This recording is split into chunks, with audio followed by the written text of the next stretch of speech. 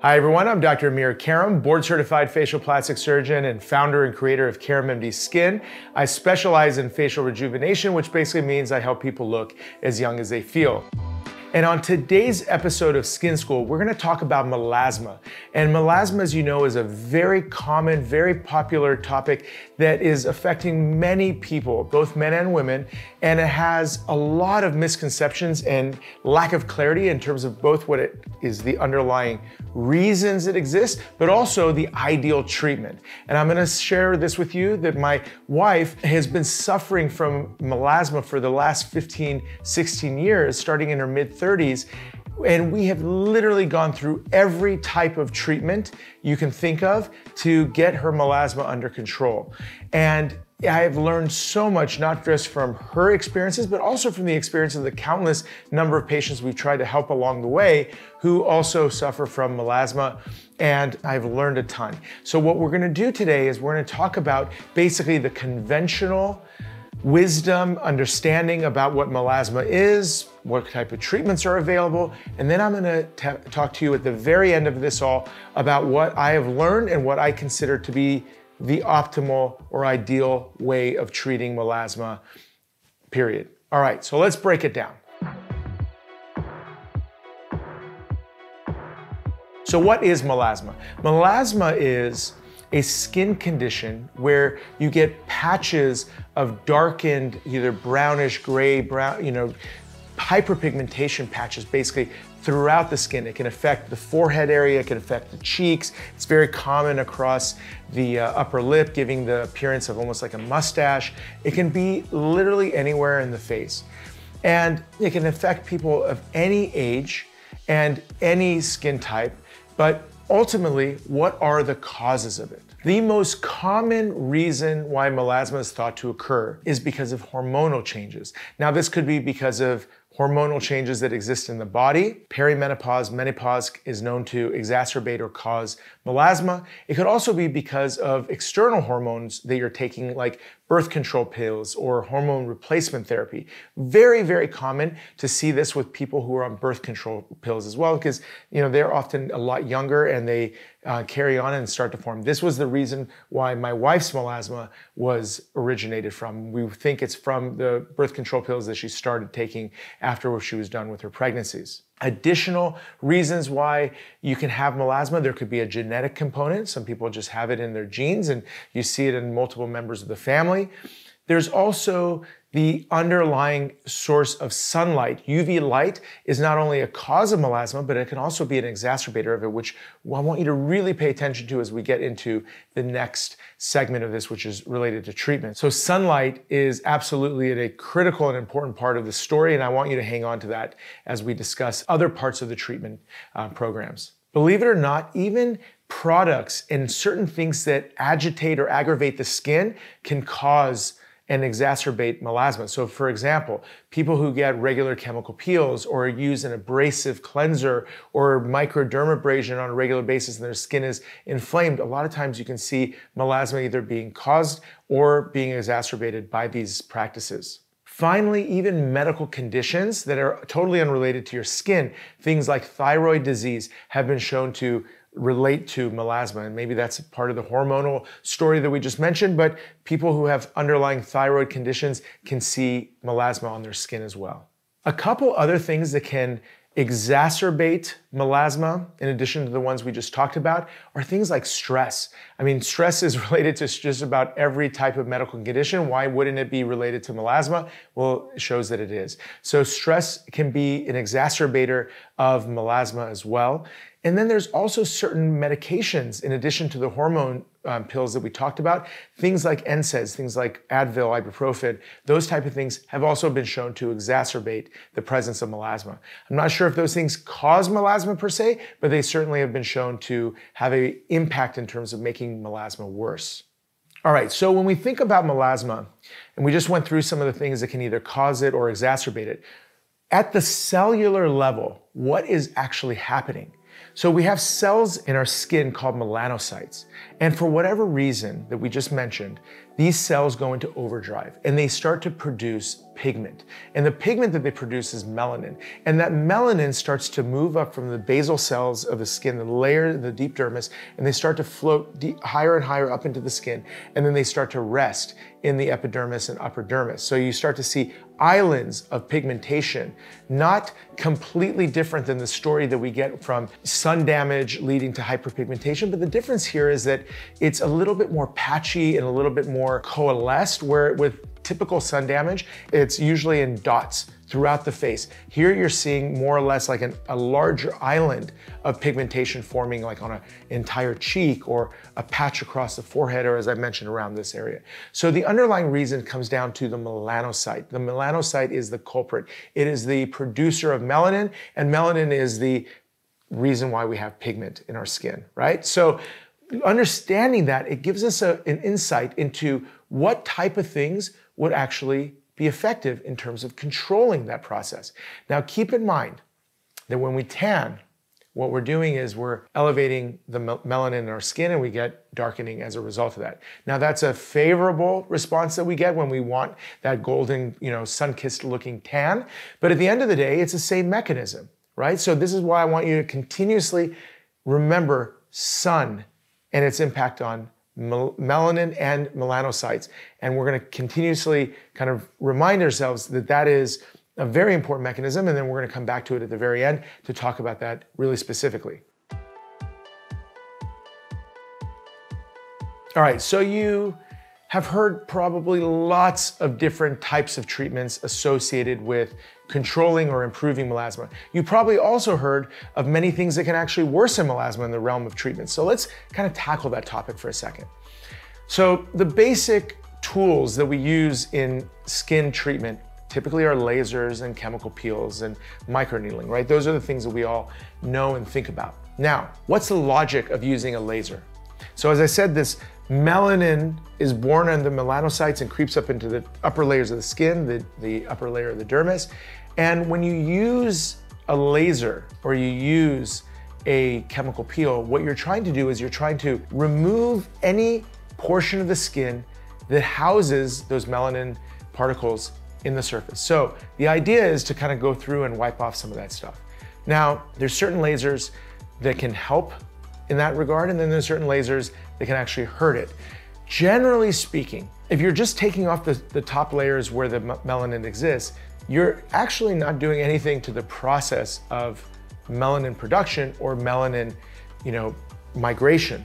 So even if to some degree the pigments are being broken up by the laser, let's say hypothetically you're using intense pulse light, which targets brown pigment. In certain settings, you can temporarily improve the pigment by effectively evaporating those melanin particles and making it better. But you're not treating the source. Same thing goes with chemical peels. You're removing pigment harboring skin as you're peeling off those upper layers with the chemical peel, but at the bottom line is stuff is still coming up from below. So there's been this type of logic that repetitive laser treatments can do this. Now the problem is, for anyone who's gone through chemical peels or lasers, it's an investment, not just in terms of money, which they typically tend to be on the more expensive side, but they're also have downtime. So you're going through this process of downtime, which isn't ideal, obviously. There's another part of it. Certain types of inflammatory processes, like a laser, like a chemical peel, especially if they're prolonged, can increase and stimulate the melanocyte in terms of forming melanin and actually make the condition of melasma worse. We see this, unfortunately, when people undergo a big laser treatment and they're red for a few weeks, the melasma comes back and it's 10 times worse. Now, let me say this. I've made that mistake. I've made that mistake because I look at a person and I think to myself, I'm being mindful of this. I'm not, being ignorant of the reality that this person could have, but I'm making a judgment call. I look at them and I see what appears to be sun damage. Well, sun damage and lasers are a perfect marriage, but it turns out that it's melasma.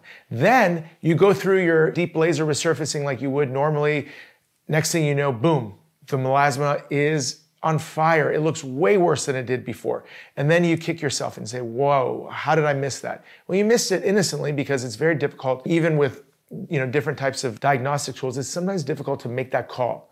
And I'm gonna talk to you about what I've learned from that in a moment here. So chemical peel, same thing. It can exacerbate it, especially if it's a more medium depth chemical peel as opposed to a light one, which doesn't create much inflammation. So anything that is going to inflame the tissues of the skin that normally would be good because once the inflammation goes away, things look better, can exacerbate. Now the workaround here, and I want you just to keep this in mind, because if you're in the situation where you have some of this and you're gonna go through some type of laser or chemical peel, it is absolutely best to pre-treat your skin with either hydroquinone for 6 to 8 weeks before, or hydroquinone and retinol 6 to 8 weeks before. And what that's gonna do is it's gonna suppress the melanin producing cells temporarily to allow you to heal from the laser or the chemical peel without having that. So pre-treatment is extremely important, especially if you have anything that resembles melasma, but even if you're of the darker skin type, right? So if you have olive skin and you could increase your melanin production, you could definitely hyperpigment. Post-inflammatory hyperpigmentation is very common. That's not the same as melasma, but it can certainly exacerbate melasma. All right, so on the topic of treatment, let's think about anything you can do aside from using lasers and chemical peels. So as I just mentioned, I'm gonna summarize this in a moment, not a big fan of those treatments because they're only treating the top surface, possibly removing a little bit, but they're not getting to the core. Now, what is gonna get to the core? Number one, sun protection. You gotta diminish the stimulation of those melanocytes from forming melanin. So sun protection in the way of UV protection sunblock, like zinc or titanium-based mineral sunscreens, wearing hats, wearing visors, wearing face masks, those are all extremely important ways to limit the amount of sun stimulation that's gonna happen. There's other things that you do topically to suppress melanin production. Probably the most common one that you've heard about is hydroquinone. Hydroquinone is a prescription level skin lightener that basically suppresses the production of melanin at the level of the melanocytes. Problem is that you can't stay on hydroquinone for too long. The upper limit, generally speaking, is about 6 months because there's a condition that can actually cause rebound hyperpigmentation when you get off of hydroquinone. And it's not great to be on it for a long time because there's been some studies that have been shown that it can affect, skin cancers and other type of toxicities. So especially at levels of 8% and above, and most prescriptions in the U.S. tend to be around 4%. So the verdict is a little bit more unclear about that, but nevertheless, you're playing with a little bit of fire if you're staying on it for a really long time. Plus, you just don't want to get that stuff into you that has any potential to have some negative effects on your skin for too long. But in the short run, it can certainly help bring some of that pigment down and improve the discoloration. But what do you do if you get past that point and you want to continue this process? Because like I said, the minute you get off of it, your melanin is going to start to secrete again, and then bam, you're back to baseline. Here's what happens. There are non-hydroquinone categories of lighteners. Those are things like retinols, vitamin C. There's a whole category of plant-based non-hydroquinone lighteners. There's azelaic acid that can suppress the melanocytes, and all these work in different ways of diminishing the amount of melanin that's produced. Now I'm gonna say this. Those are things that you can stay on forever, right? They're dual purpose, meaning that they're gonna suppress melanin, but they're also stimulating collagen, specifically retinols and vitamin C. So those are great anti-aging components. Generally speaking, keep that in mind. I'll summarize this all at the end, but you want to stay on those products and you want to stay on them for good because they can have impact on a long-term basis. That's huge. There are other medications that have been talked about, which is like TXA, which is tranexamic acid. Those type of things, they have benefits in terms of suppression of the melanin producing and improve melasma, but the downside is that they can increase the risk of blood clots. Now, if you're on a birth control pill, for example, and you happen to hear about TXA and you don't tell your doctor that you're on birth control and you take TXA, at the same time, you're increased risk of blood clots and different things like that, which is a big mistake to do that. So anything that has like a risk associated with that, I'm a little bit weary. Again, I'm not a big fan of taking things like TXA in the long run. It's okay for initial suppression, try to get things a little bit under control if you have really severe melasma, but I'm not a big fan of it as being a long-term. So TXA is another one of those kind of things like hydroquinone, which can have immediate impact. and help with you over, the course of a 6-month period or 3 to 6 months period, but I wouldn't stay on it. Now, if you are on hormone therapy and birth control, you have a choice to make. You know these are the things that stimulate the melasma in the first place. But if it's important to you to be on those hormones, then you have to learn ways to suppress things. And that's where, the treatments like the retinols, vitamin C, different plant-based non-hydroquinone lighteners and things like that all work together to control the situation despite being on something that's stimulating it. So those are all really important. Now, if you really want to get to the bottom of it, you can obviously get off of those hormone treatments or treat the underlying cause if you have like thyroid disease or some other thing. But you can do that. Now, that's a choice you're going to have to make. In the case of my wife, she wanted to stay on the birth control pill. She didn't want to get off of it for a lot of different reasons. And as a result of it, she's chosen to control the melasma. And like I said earlier, we've learned really good ways of controlling it. I'm going to talk about that in summary in a minute. There's this concept of combination therapy. The combination therapy means that you're doing the topical agents that we just talked about. You're also using certain lasers like IPLs or fractionated lasers to break up the pods of pigment. Again, pros and cons. Medicine, I'm all in favor for. Use of those type of treatments, not a big fan of. And here's why. I'm gonna tell you a little story. We had a very close friend of ours that had very severe melasma. Very severe. I mean, it was just like dark patches everywhere. So kind of made it my personal pet project to really get after this. So what we did, we put her on hydroquinone, we put her on retinol, we put her on all these like really, really powerful topical agents to suppress the melasma. Then we started doing a series of chemical peels that are impacting the surface melanin. We use profractional therapy, which is an erbium YAG laser that breaks up the pigment, did all these things. After a year of consistent, very consistent, hardcore treatment, her melasma looked incredible. I mean, she was like very, very mild. I'm talking go from severe to mild. And I thought, man, we really cracked this nut. We've got this thing figured out. But guess what? She goes on a weekend, takes her son to an amusement park here in Southern California, goes to the amusement park, spends the entire weekend out in the sun, doesn't take the sun precautions, and she comes back on Monday. We're back to square one.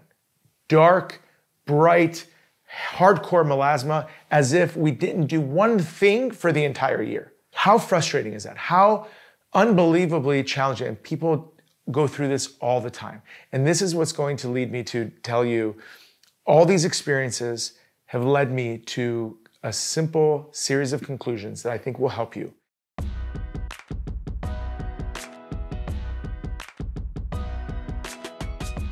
What I learned there is that no matter what you do, if you take your eye off the ball when it comes to sun protection, you are getting nowhere with this. No matter how much money you spend and no matter how consistent you are. Melasma is powerful and it's incredibly sensitive to sunlight. So here's my recommendations after all these years. Both in terms of what we've done for my wife, which is literally everything that I just mentioned, every type of BBL, every type of laser treatment, chemical peel, all the topicals, all the intense hydroquinone, all that stuff we've tried. Her melasma has literally never looked better, and here's why. So several years ago, a good friend of ours had a vertical restore with me and a laser treatment. And my wife and her love to go out and walk and enjoy the Southern California hills and all the stuff. And normally they're very good with a wide brim hat and sunscreen and all that kind of stuff. But there's always a baseline melasma that is underlying on her face, a little bit around her lips and a little bit around her forehead here and there. What she was doing at the time was using sun protection in the way of sunscreen. She was also using on and off of hydroquinone, like cycles of hydroquinone, 3 months off, 3 months on, etc. But the melasma was always there. Then her friend gets this procedure done and, to my chagrin, she's out in the sun after a full field laser resurfacing. This is her friend. And so I told her, you know what, you can't do that. So she goes off and finds a UV protective mask. Cooley Bar makes this.